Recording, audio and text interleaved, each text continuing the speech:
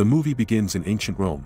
An architect by the name of Lucius is struggling with financial problems as he is unable to invent fresh ideas. Even though he keeps coming up with new ideas, customers always say no to his innovations. One afternoon, Lucius's friend takes him to a public bathhouse so that he can relax a bit. But Lucius doesn't like the place because of all the rowdy, nude people. He feels it's the worst spot to unwind. He dives underwater to get away from the crowd and noise. Out of nowhere, he sees a tiny vortex developing on the opposite side of the bathtub.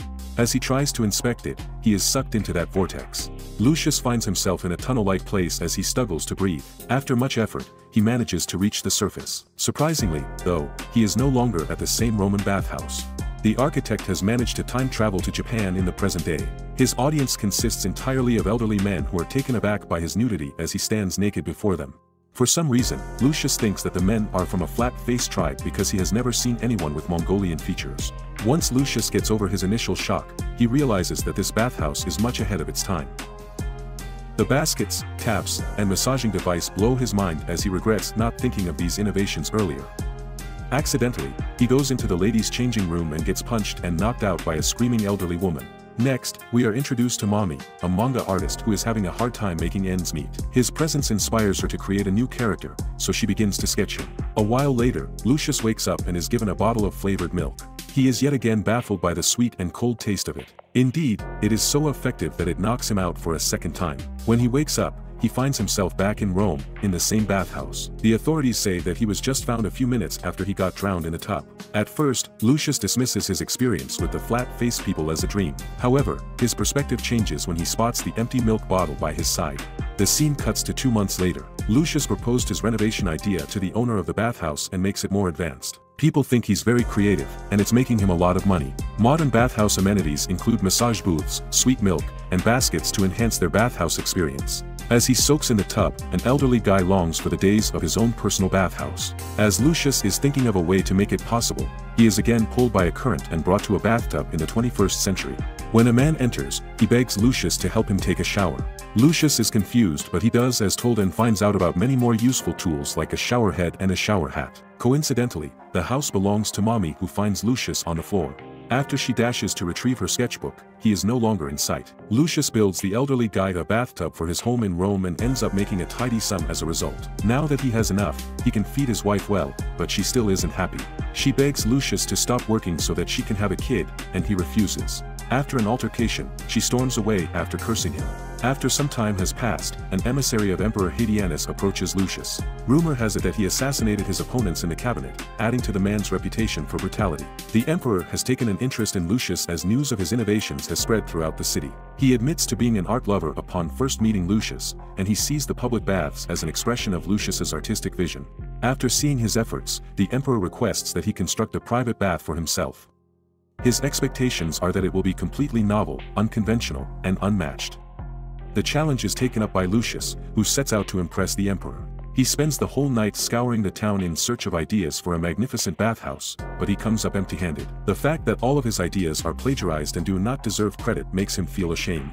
Out of nowhere, he plummets into a ditch and vanishes. In the next scene from current time, Romae is seen working at a bathroom supplies store. Since her manga artist career is floundering, she has taken a second job. However, she still has trouble staying awake at work. One afternoon, she accidentally leaves the water open and fills a tub to its brim. Suddenly, Lucius appears in the tub and starts breathing frantically. He stops when he realizes the tub is bubbling on its own. The manager of the shop goes to complain about the strange man, giving Romae and Lucius time to socialize. After giving her a quarter, Lucius presses her to show him about the area. Romae guides him around even though she doesn't comprehend the language. Enchanted by the urinals, Lucius assumes that printed toilet papers hold the keys to the flat-faced tribe's prosperity. However, a bidet is the object that captivates him the greatest. He experiences ecstasy like nowhere else while using it. After taking copious notes, he flies back to Rome and builds the imperial family the most luxurious bathhouse ever. It features a backwashing toilet that uses a steady flow of water, a bubble bath that is created by slaves blowing up a pipe, an illuminated aquarium, and fragrant candles. He gets a unique necklace with a sculpture of dog legs and human genitalia because he goes above and beyond what the emperor expects. Upon returning home to share the accomplishment with his wife, Lucius discovers her in the company of his best friend. Romae goes back to her little hometown in the future after being fired from her side jobs and failing miserably at coming up with manga ideas. While pursuing her interest in Roman history, she takes a job at a nearby bathhouse. She is curious as to whether Lucius is a real historical figure because of the coin he gave her and his disappearance. After his wife absconded with his best friend, Lucius returned to Rome and feels a complete loss of motivation to live. A messenger, concerned about the monarch, approaches him one day. A crocodile appears to be the reincarnation of the recently deceased son of the monarch.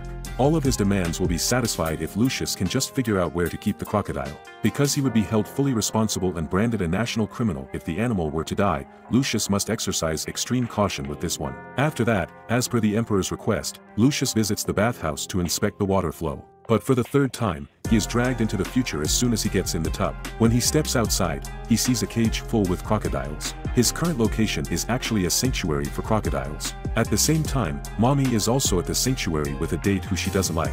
She tries her best to get rid of the guy and is happy upon seeing Lucius inside the cage. She forgets about her date and drags him out to show him about the sanctuary. After researching crocodiles and their ideal habitat, Lucius gets the hang of it. Mommy also takes him to learn archery to see if he is really a Roman man. He hits all the targets, confirming her suspicion. He eventually finds himself in a hot spring, which transports him to his own time.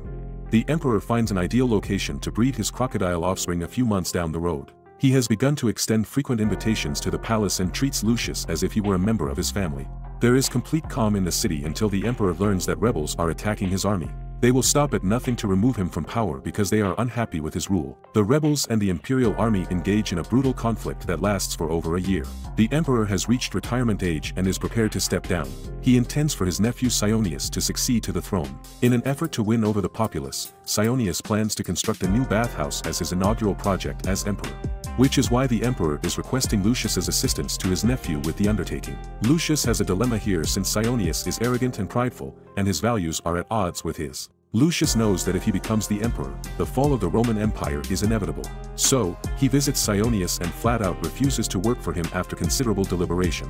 Sionius warns Lucius that betraying the emperor is a capital offense, but Lucius insists on continuing nevertheless. He then urges another architect to take on the project. Nonetheless, the man is enraged with Lucius because Lucius is responsible for his bad financial situation. As a result of their altercation, Lucius is shoved into a well. In the next scene, he is with the flat-faced tribe again. He is hurt and they are treating him with the utmost care. They transport him to a healing hot spring so he may relax and get well. The water of a spring is believed to have curative properties and can speed up the healing process. They also give him fermented alcohol which burns his throat. Then, Lucius meets Mommy who has learned to speak basic Latin.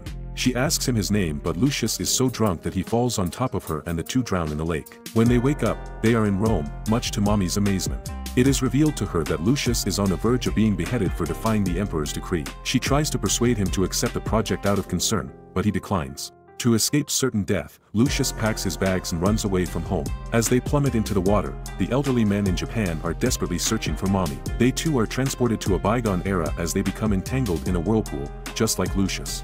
While traveling to a different city, Lucius stumbles upon a hilltop natural hot spring. Reflecting on his treatment by the indifferent tribes, he comes to the realization that the spring could be of use to the injured warriors serving under the emperor. He rushes to Mommy to tell her of his idea which she agrees with. Following that, Lucius goes to the emperor and presents him with the vision. He also claims that he was instructed by Antonius to make the spring. In comparison to Sionius, Antonius is a far better qualified candidate for the role of king. Hence, Lucius wants him to look better in the emperor's eyes. The flat-faced tribe, including Lucius and Mommy, set out to construct the spring after receiving permission to do so. They have a few hours to construct the first hut. Soldiers begin to congregate around the spring as a place to rest as more and more homes are constructed in the area. Members of the tribe tend to the injured and ensure their speedy recovery. They also use their knowledge of modern medicine to do so. The troops finally crush the insurgents a few months down the road. They celebrate by drinking and dancing. Lucius and Mommy sit in private and chat for a long time. As a result of their time spent working together, they've grown to care about one another. Mommy also starts vanishing in front of his eyes, but before she does, he tells her that there are several ways leading to Rome. Antonius becomes the emperor's advisor in the scenario that follows. In front of onlookers, Lucius is also presented with an award for his valor throughout the conflict. Everyone agrees that they would never have won without him. Meanwhile, Mommy has started a new life in the future. One day, she is walking down the city when she sees Lucius come out of a pond. Their reunion serves as the film's climax. Subscribe for more videos like this. Turn on notifications and leave a like to help the channel out. Thank you for watching.